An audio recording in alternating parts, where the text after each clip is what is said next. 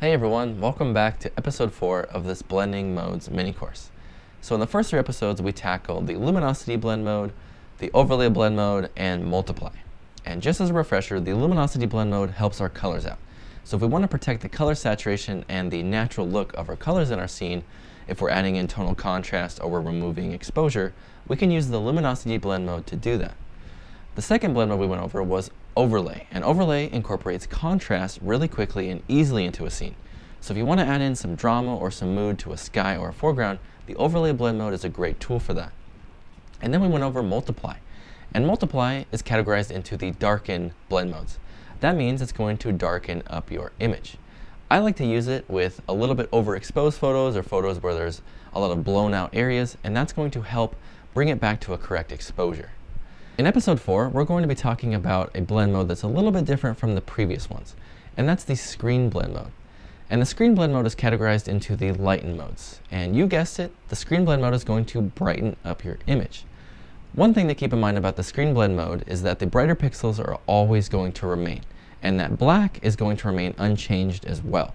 So if you do have deep, dark, black contrast in your photograph and you want to brighten it, the screen blend mode isn't going to modify any pure blacks. But you could always use it to brighten up underexposed photos and keep control of the highlights in your scene. So with the screen blend mode, let's head into On One Photo RAW and I'll show you how to use it. So now we're inside On One Photo RAW 2020, and if we take a look at our image here, I wouldn't say it's completely underexposed, but it's a little bit too dark. So what we can use to fix that is we can use our screen blend mode. But to demonstrate the screen blend mode, I'm going to go into my tone and color first, and I'm going to pull down on my blacks while holding down my J key so I can see them, and I'm going to add in some true black into the shot. Right there. Because remember, with the screen blend mode, true black is going to be unchanged. So I really like this contrast over here in this tree, but I do want to brighten up the rest of the area. So let's use the screen blend mode to do that. I'm going to head into the effects tab here. I'm going to add a filter, and we'll add the curves filter. So with the screen blend mode, it's one of those blend modes where you don't have to have anything applied to a filter and it's still going to do its job.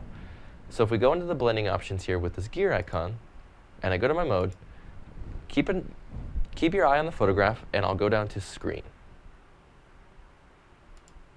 So now with the screen blend mode, if we turn this curves filter off and on, it's brightening up the scene, and it's keeping all of these true blacks in here nice and dark so that we have that nice tonal contrast.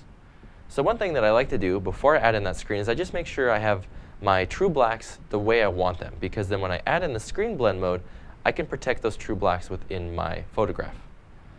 And with my tone curve or whatever adjustment I'm using with this screen blend mode, I can always modify the look. So if I want to pull back on the brightness a little bit, I can go down to my tone curve and I can pull back on the midtones, and that'll bring back some of that darker mood from the original photo. If I want to brighten them, I could pull up on my midtones. So I can sit there and I could play with this tone curve to really fit whatever exposure look I'm going for in this scene, all while I'm protecting these true blacks. And since everything is non-destructive in Photo RAW, I can always go over to my Develop tab. I can remove those, and that will remove that harsh contrast over there. But I could always go back and I could add in a little bit to preserve the tonal contrast within my scene. So let's go back into effects, and I'll just pull back on the shadows a little bit so that they're not so bright. Maybe about there. So now if we go up and we turn this tone curve off and on, with just one curve, we've really gone in here and we've modified the exposure, we've brightened it up, and the scene looks a lot better. So let me show you it on one more photograph just to give you a better idea of the type of shots that you want to use the screen blend mode on. So with this photo, for example, if we take a look at the shot, it's a little bit underexposed. It's not incredibly underexposed. I would probably say it's perfectly underexposed. I really actually like underexposing my landscapes because then I have a lot more control of my highlights. But for the sake of the video, we're going to use the screen blend mode to increase the exposure in this scene. But first, we're going to incorporate our contrast to set our white and black points. So inside of the Develop tab here, I'm going to go down to my blacks. I'm going to hold down my J key, and I'm just going to pull back on my blacks until I see a little bit of true black in my frame, probably about right there. That's about perfect. So now we have the contrast set in our scene, and we can use the screen blend mode to increase the brightness of the rest of it. So we'll go into the Effects tab here. I'll add a filter, curves, and now keep an eye on the photograph. I'll go into my blending options, mode, and then we'll head down to screen. So already, if I turn this off and on, doing a really good job of just brightening up the photograph. And again, you can always apply this selectively to whatever scene you want to fit. So if I wanted to just pull out the tones in this foreground area, but I wanted to leave my sky nice and moody, I could apply this selectively with the masking bug again. So I'm just going to hit M on my keyboard. I'll make sure that I'm set to linear top, and then I'll drop this down.